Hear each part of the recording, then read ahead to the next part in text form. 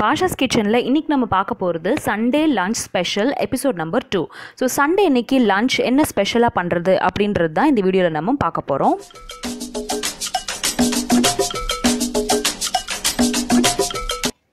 So இது வந்து last Sunday அன்றைக்கி நாங்கள் பிளான் பண்ணது மட்டன் குழம்பு, மட்டன் சுக்கா, அப்புறம் ஒயிட் ரைஸ் பண்ணலாம் அப்படின்னு சொல்லிட்டு நாங்கள் பிளான் பண்ணியிருந்தோம்.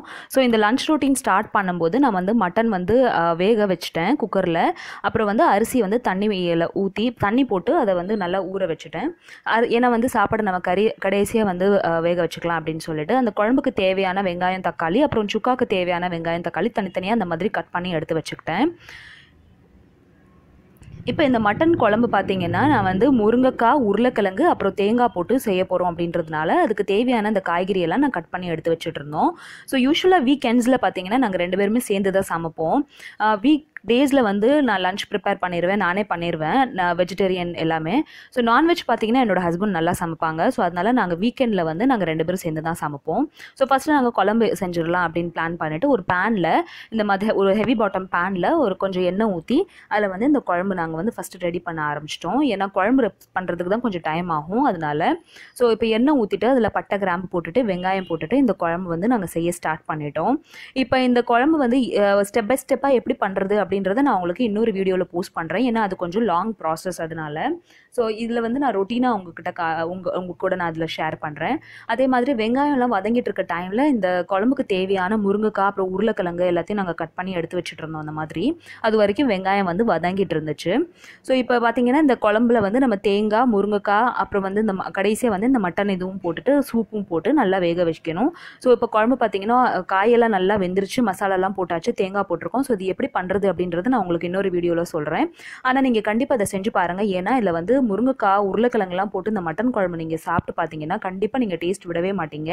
ஸோ ஃபஸ்ட்டு ஸ்டார்டிங்கில் இப்படி கூட செய்யலாமா அப்படின்ற மாதிரி யோசிப்போம். ஆனால் வந்து இதை நீங்கள் ஒன்ஸ் ஒரு தடவை நீங்கள் செஞ்சுட்டு இந்த டேஸ்ட் நீங்கள் பிடிச்சிட்டிங்க அப்படின்னா கண்டிப்பாக உங்களுக்கு ரொம்ப பிடிக்கும். இது சப்பாத்திக்கு, இட்லிக்கு, ரைஸ்க்கு 3க்குமே ரொம்ப நல்லாயிருக்கும். ஸோ இப்போ வந்து மட்டன் குழம்பு லாஸ்ட் ஸ்டேஜ் வந்துருச்சு. ஸோ அதை நான் வந்து வேறு பர்னரில் மாற்றி வச்சுட்டு சுக்காவுக்கு தேவையானதெல்லாம் ரெடி பண்ணிட்டு இருந்தோம். ப்ளஸ் இந்த மட்டன் குழம்புக்கு போட வேண்டிய இந்த கடைசியாக போட வேண்டிய கொத்தமல்லியும் வந்து கட் பண்ணிட்டு இருந்தாங்க.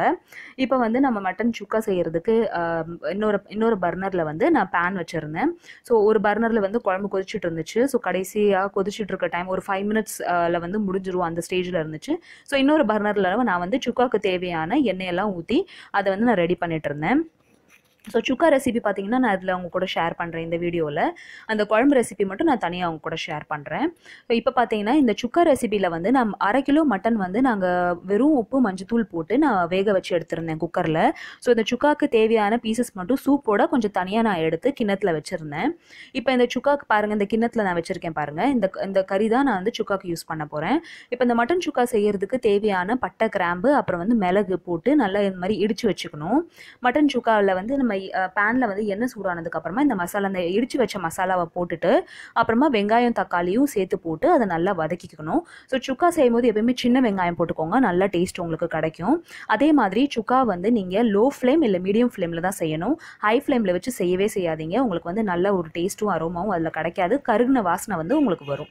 அதே மாதிரி இப்போ வெங்காயம், தக்காளியெல்லாம் நல்லா வதங்கிட்டு இருக்க டைமில் ஒரு பச்சை மிளகாவை இந்த மாதிரி பொடி பொடியாக நறுக்கி அதில் வந்து போட்டாச்சு. போட்டு அதையும் நல்லா வதக்கிட்டு இருக்கோம்.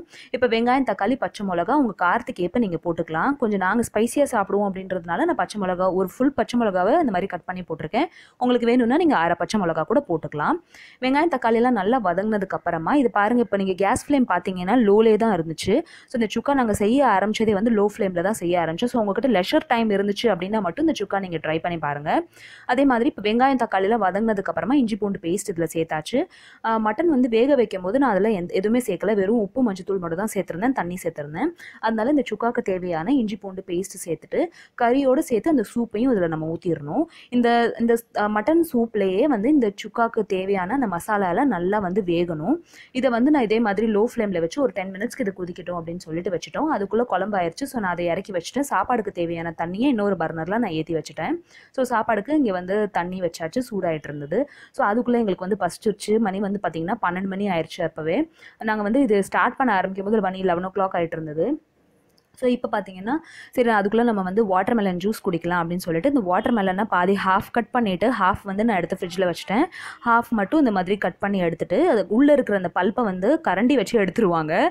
கத்தி யூஸ்லாம் பண்ண மாட்டாங்க. கரண்டி வச்சு நம்ம ஸ்கூப் மாதிரி அதை வந்து யூஸ் பண்ணி இந்த மாதிரி ஜூஸ் போட்டுருவாங்க அதை. ஸோ இது வந்து ஜூஸ் பார்த்தீங்கன்னா சீட்ஸோடு தான் ஜூஸ் போடணும். சீட்ஸ் எடுத்துகிட்டுலாம் ஜூஸ் போடக்கூடாது.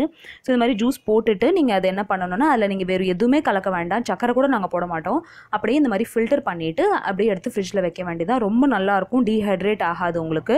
ஸோ சம்மரில் வந்து நம்ம இந்த மாதிரி கொஞ்சம் நேரம் கிச்சனில் நம்ம டைம் ஸ்பெண்ட் பண்ணுவோம் அப்படின்ற டைமில் வந்து நீங்கள் இந்த மாதிரி ஜூஸ் ப்ரிப்பேர் பண்ணி வச்சுக்கிட்டிங்கன்னா உங்களுக்கு ரொம்ப நல்லாயிருக்கும். ஸோ இந்த ஜூஸ் வந்து கொஞ்சம் ஜில்லுன்னு ஆகட்டும் அப்படின்னு சொல்லிட்டு நான் ஃப்ரீசரில் வச்சுட்டேன். அதுக்குள்ளே இந்த மட்டன் பார்த்திங்கன்னா ஒரு 10 மினிட்ஸில் கொஞ்சம் தண்ணி வந்து கொஞ்சம் ட்ரை அவுட் ஆயிடுச்சு. ஸோ அதில் கொஞ்சம் நான் பெப்பர் வந்து போட்டிருக்காங்க. ஒரு 1.5 ஸ்பூன் வந்து பெப்பர் போட்டுட்டு மூடி வச்சுட்டாங்க. இதுக்கு தேவையான இப்போ இந்த கொத்தமல்லியை சின்ன சின்னதாக இப்போ அதில் அரைஞ்சிட்ருக்காங்க. ஸோ யூஸ்வலாகவே வீக்கெண்ட்ஸில் நாங்கள் 2 பேருமே சேர்ந்து தான் சமைப்போம் அப்படின்றதுனால உங்களுக்கு இந்த ரொட்டீன் நான் வந்து ஷேர் பண்ணுறேன். ஸோ நீங்களும் கண்டிப்பாக இதே மாதிரி ட்ரை பண்ணி பாருங்கள். இப்போ இதுக்கு தேவையான கொத்தமல்லிலாம் அரிஞ்சிட்டு இந்த பெப்பர் இப்போ இந்த மட்டன் சுக்கா பார்த்தீங்கன்னா இதை வந்து நம்ம ஹல்வா செய்கிற மாதிரி ரொம்ப பதமாக ரொம்ப மெதுவாக செய்யணும். ரொம்ப ஃபாஸ்ட் ஃபார்வர்டில் இதை நீங்கள் செய்யாதீங்க. லோ ஃப்ளேமில் வச்சு நம்மளுக்கு எப்படி ஹல்வா திரண்டு வரும்போது அப்படி எண்ணெயாக வருமோ அதே மாதிரி இந்த மட்டன் சுக்கா நம்மளுக்கு ப்ரிப்பேர் ஆகி வரும்போது அப்படி சுற்றி ஃபுல்லாக எண்ணெயாக இருக்கும். எண்ணெயாக அப்படி திரண்டு வரணும் அல்வா மாதிரி. அப்போ தான் நம்மளோட மட்டன் சுக்கா ரெடி ஆயிடுச்சுன்னு அர்த்தம். இப்போ நம்ம இதில் வந்து பெப்பரும் கொத்தமல்லியும் சேர்த்துருக்கோம். ஆனால் கொஞ்சம் மாய்ஸ்சர் இன்னும் கொஞ்சம் இருக்குது. கொஞ்சம் தண்ணி இதில் இருக்குது. நான் அதுக்கப்புறமா எந்த தண்ணியுமே ஊற்றலை. ஸோ அதுலேயே இது வேகட்டும் அப்படின்ட்டு நாங்கள் அப்படியே விட்டுட்டோம். இப்போ பார்த்தீங்கன்னா இதில் இன்னும் கொஞ்சம் இதை ட்ரை அவுட் பண்ணலாம் அப்படின்னு நாங்கள் பிளான் பண்ணோம். ஏன்னா இது கொஞ்சம் இன்னும் சுக்காவாக ஆச்சுன்னா நல்லாயிருக்கும் டேஸ்ட்டில். அதனால இது இன்னும் கொஞ்சம் நம்ம ட்ரை அவுட் பண்ணலாம்னு சொல்லிட்டு இதை மூடி வச்சுட்டோம். இன்னும் ஒரு 5லேருந்து 7 நிமிஷம் வரைக்கும் ட்ரை அவுட் பண்ணோம். ஸோ பாருங்கள் ஒரு 5 to 7 மினிட்ஸ்க்கு அப்புறமா நல்லா தண்ணி எல்லாம் ட்ரை அவுட் ஆயிடுச்சு. இப்போ கறியோட அந்த கலரே பாருங்கள் சேஞ்ச் ஆயிடுச்சு. ஸோ இதை நீங்கள் ஹை ஃப்ளேமில் வச்சு இதை வேக வச்சிங்க அப்படின்னா என்ன ஆகும்னா அதில் வந்து அடியில் பிடிக்க ஆரம்பிச்சிடும். ஸோ இப்போ வந்து நம்மளோட மட்டன் சுக்கா ரெடி ஆயிடுச்சு.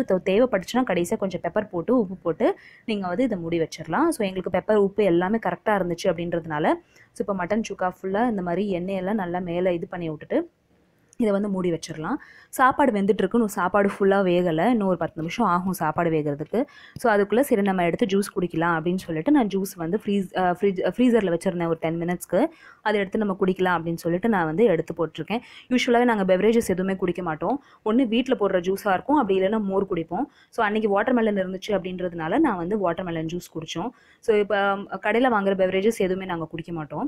ஸோ இப்போ ஜூஸும் குடிச்சாச்சு, நல்லா தெம்பாயாச்சு. இப்போ வந்து சாப்பாடு வடிச்சிடலாம். சாப்பாடு வந்து வெந்துருச்சு. ஸோ நான் இப்படி தான் வடிப்பேன் எப்பயுமே. இதை வந்து கேமராவில் காட்டணுன்றதுக்காக நான் கீழே பாத்திரம் வச்சுருக்கேன். இல்லாட்டினா யூஸ்வலாக சிங்க் பக்கத்தில் வச்சே நான் வடிச்சிருவேன். ஸோ இப்போ நம்மளோட லஞ்ச் ப்ரிப்பேர் ஆயிடுச்சு. மட்டன் குழம்பு, மட்டன் சுக்கா, அப்புறம் ரைஸ் ப்ரிப்பேர் பண்ணியாச்சு. ஸோ இதே மாதிரி ஒரு சூப்பரான லஞ்ச் ஸ்பெஷல் நீங்களும் உங்கள் வீட்டில் ட்ரை பண்ணி பாருங்கள். மட்டனில் வந்து உருளைக்கிழங்கு அப்புறம் முருங்கைக்காலாம் போட்டு நீங்களும் வந்து ட்ரை பண்ணி பாருங்கள். உங்களுக்கும் இந்த டேஸ்ட் ரொம்ப பிடிக்கும். உங்களுக்கு இந்த ரெசிபி அண்ட் இந்த டிஷ் உங்களுக்கு பிடிச்சிருந்துச்சு அப்படின்னா என்னோட சேனலில் கண்டிப்பாக சப்ஸ்கிரைப் பண்ணுங்கள், ஷேர் பண்ணுங்கள் அண்ட் லைக் பண்ணுங்கள். தேங்க்யூ ஸோ மச் ஃபார் வாட்சிங். பாய்.